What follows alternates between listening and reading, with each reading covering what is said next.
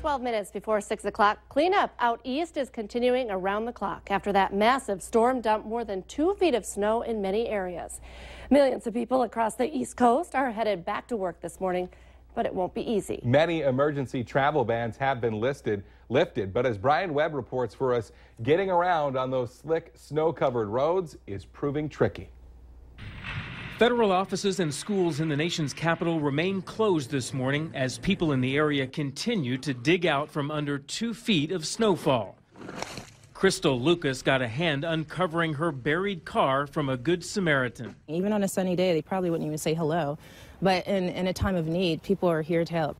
In Virginia and Maryland, residents did their best to chip away at the mounds of snow ahead of the start of the work week. 70-year-old Steve Meinkoff spent hours shoveling out his entire driveway only to have passing plow trucks undo all of his work. I'm almost so outraged by the state, I'm liable to have a stroke now thinking about it. While much of New York City came back to life after record snowfall totals, residents here in Queens are still dealing with unplowed roads. We're all wondering what happened to the sanitation department, why they didn't care about these blocks.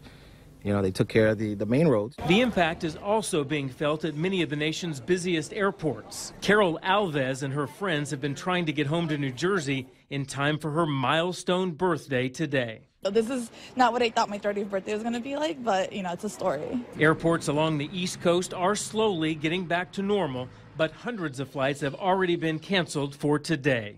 Brian Webb for CBS News, New York. More than 24 deaths in 10 states are being associated with that storm. The heaviest snowfall, 42 inches, was reported in Glengarry, West Virginia. The storm did also cause some major flooding in parts of New Jersey, where hundreds of thousands of customers lost power.